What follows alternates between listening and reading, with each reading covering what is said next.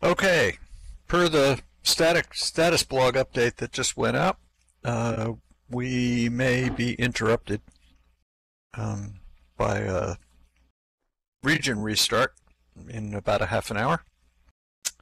So I guess we should get started. Uh, so lots going on.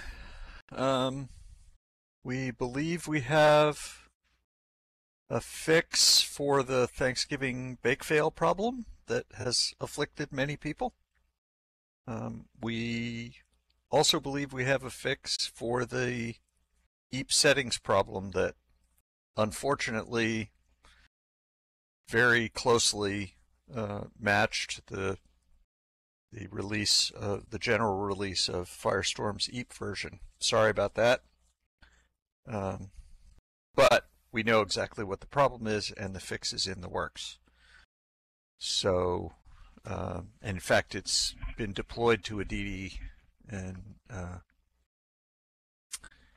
yeah, and it's been deployed to Aditi. So if you want to test there, you can, and hopefully we'll get it deployed to Agni shortly. It's actually a pretty simple change. So, um, viewer pipeline, Veer, why don't you take it away? All right. Let's see. We have two active RCs right now, which is the key mappings viewer and the latest iteration of Mate. In the not too distant future, that should be getting joined by a couple of other things. We have a viewer that replaces the VFS cache with a simpler mechanism, and that one has a candidate that's being reviewed for RC. And we also have the Jelly Dolls viewer, which simplifies the rendering of Jelly Dolled avatars that are above the complexity threshold to draw them even faster and simpler than they were before. So both of those should be coming out as RCs in the not too distant future. As you've probably heard, we've got this little uplift thing that's keeping a few people busy. So it's and which is definitely having implications for QA as well. So some of these things may get backed up a little longer than they would normally. Just bear with us. In terms of the next viewer that's actually going to get deployed, I don't really know. There's not a ton left to do for either key mappings or maintenance. So I think those could go out in the not too distant future, but I don't see.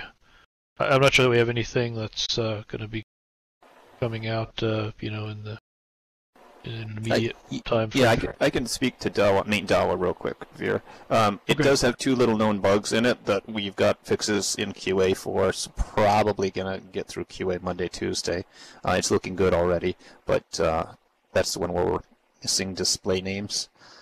So we're going to try and get that one pushed out quick. Do you think we'd try to get that out, as a release before the holiday break, or is it more likely we'd wait on that? Current release is so stable, I'd rather let it soak. Yeah. Okay, so decent chance we wouldn't have a new viewer coming out before the new year then. I think that covers all the stuff that we have in the kind of immediate pipeline for viewers.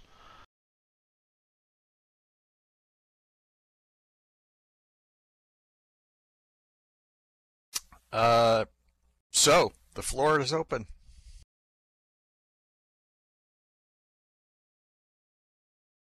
I know there have been a lot of issues to deal with lately.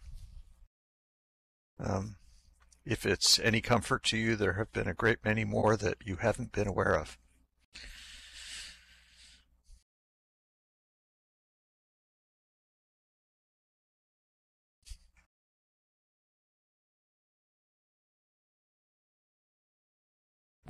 we are fast closing in on being completely uplifted, but the last 10% takes a lot longer than 10%.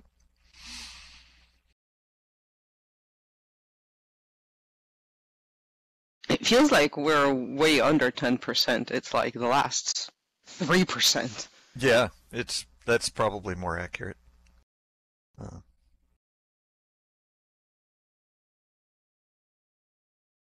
There are still things left to be done that will, be that may end up causing noticeable performance changes in one direction or the other. Some of them one way, some of them the other. We'll see. We're monitoring and collecting stats at a furious pace. So we'll know.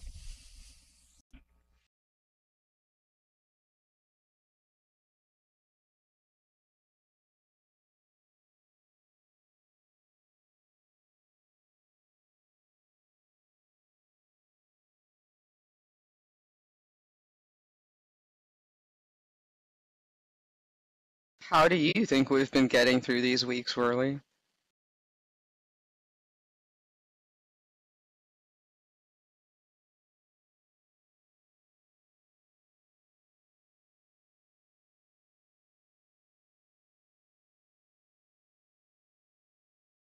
Yeah, we do have some issues that have come in for, through EAP that are flagged as high priority. That the next Love Me Render viewer, that's where near-term graphics fix is right now.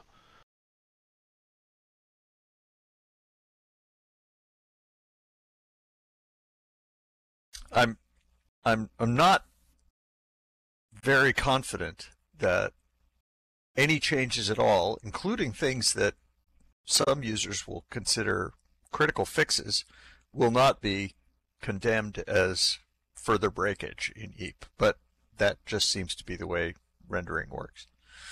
So.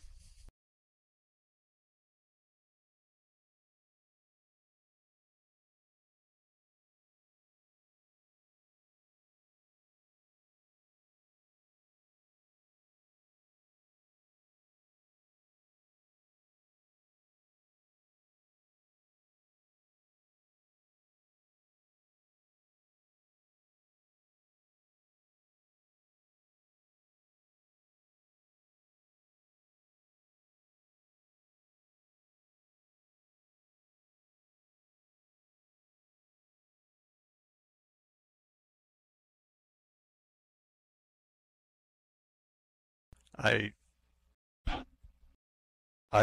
don't see any way we could possibly do a complete rewrite of the pipeline if it turns out that that's what's needed, and maintain perfect bug for bug, pixel for pixel compatibility, right? It probably wouldn't even be desirable for us to try, but we'll wrestle with that when we're closer to it.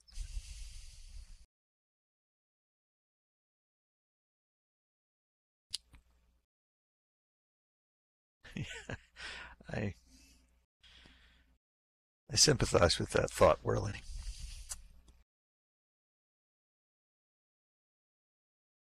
I think there's, from past experience, such a thing as advising people too early. Until we start getting close to actual breakage, telling people that things are going to break a year from now does nothing but freak them out.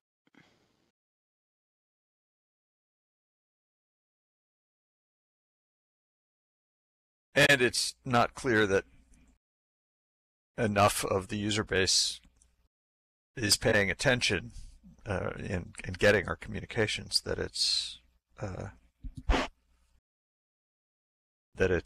right. possible for us to really get the word out to everybody who is going to be affected.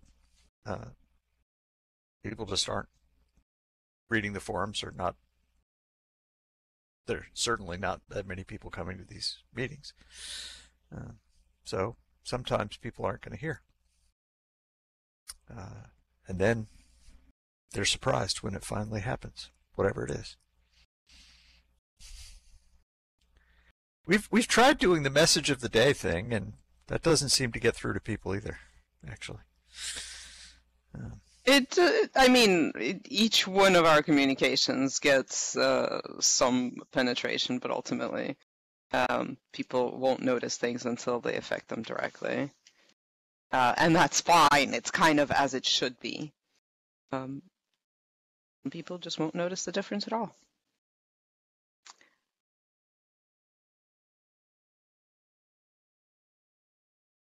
Yeah, I mean, everybody's surrounded by gadgets and software that are constantly trying to tell them things. It's not surprising that a lot of it's going to get tuned out.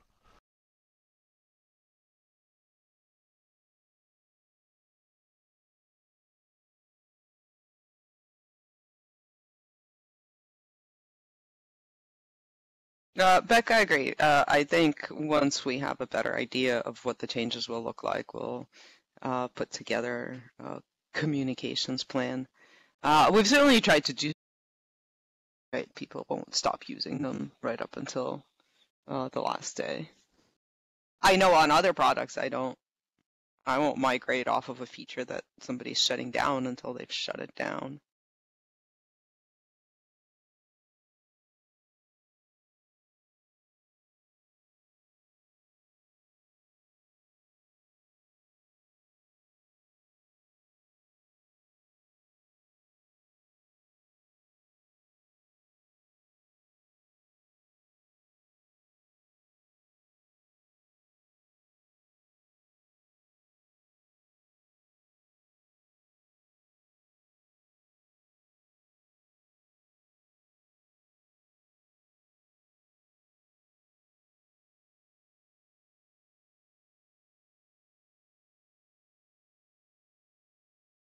That's probably true, Beck. We actually had to back out a lot of things that were initially perceived as improvements because of compatibility breakage before we got EAP out the door in the first place.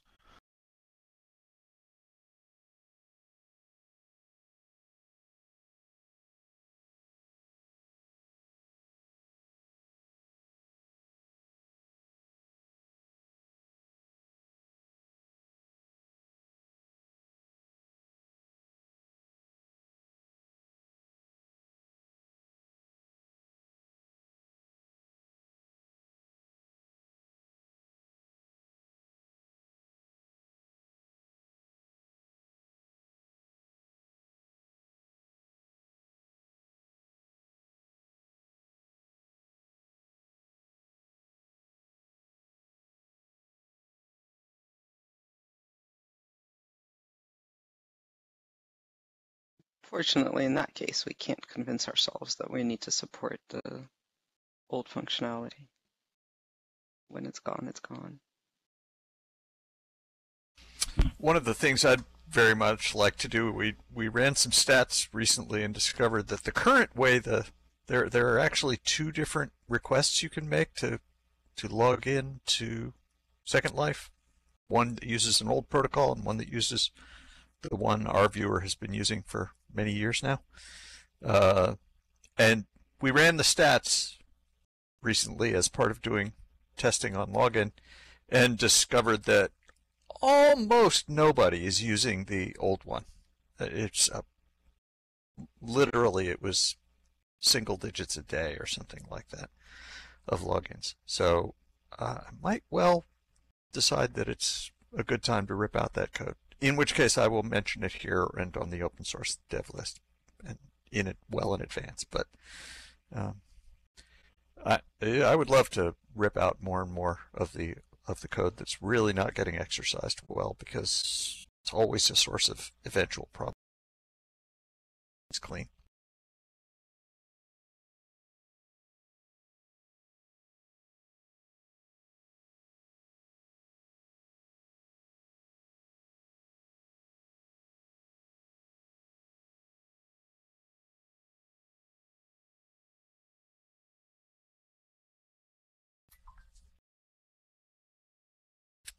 I think, yes, I believe XML RPC is the old one.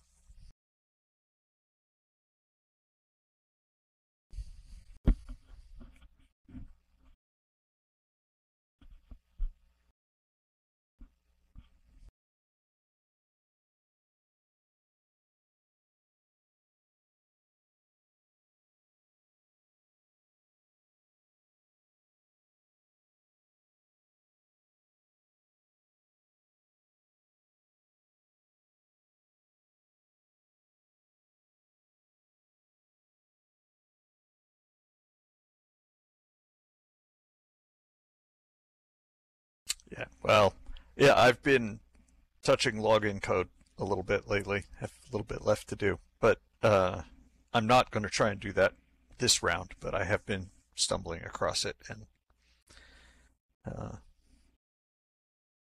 keep thinking, boy, that'd be good to get rid of.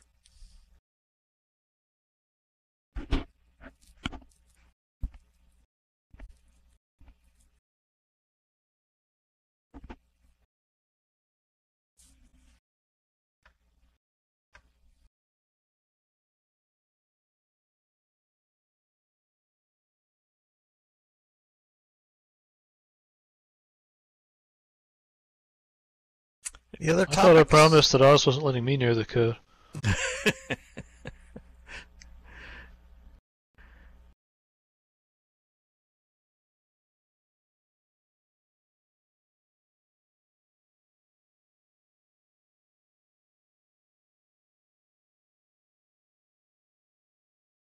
Uh, it, we did not deliberately change anything, but file a bug report if there's something you think it's not working.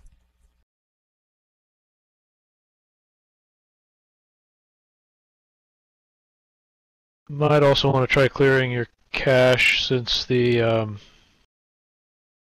just in case it's an issue with your cached inventory.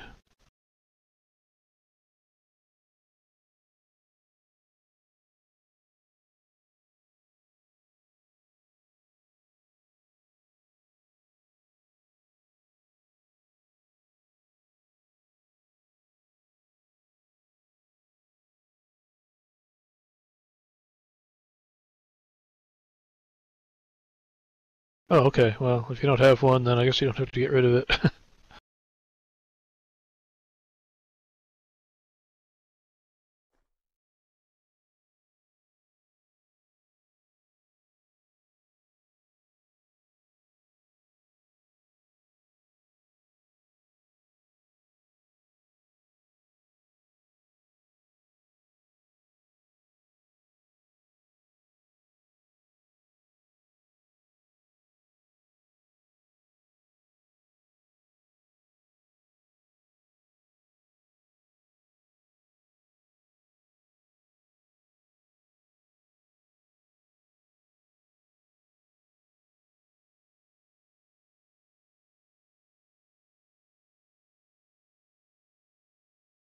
Thanks all.